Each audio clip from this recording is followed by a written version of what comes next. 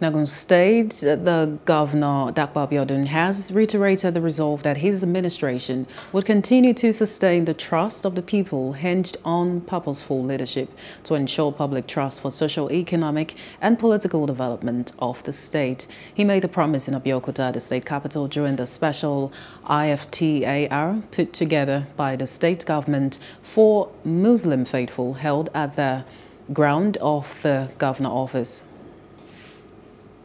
Quoting the Holy Quran, the guest lecturer established the need for investment in human material and investment in social trust, a situation he said has been responsible for the slow pace of development in Nigeria. Hello, hope you enjoyed the news. Please do subscribe to our YouTube channel and don't forget to hit the notification button so you get notified about fresh news updates.